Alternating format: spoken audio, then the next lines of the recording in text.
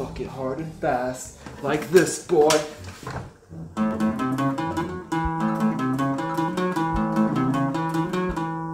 Hello there, this is Scuffed Elvis, and I'm going to show you how to play the hillbilly riff.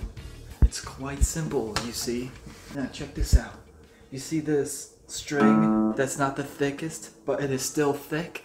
You play it 2 times. And then on this not so fat string, you play the 3rd one, and the 4th one.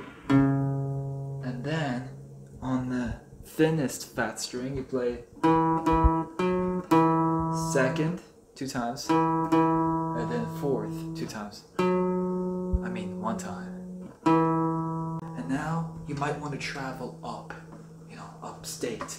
So to travel upstate, all you gotta do is apply whatever I gave you, but up by 1 string. So you start with this not so fat one.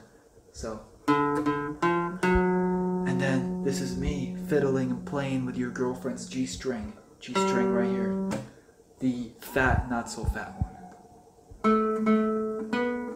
So it's like, yeah.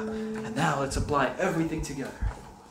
So let's play this one 3 times, and then your girlfriend's G string 1 time, and then back to that one, and we end.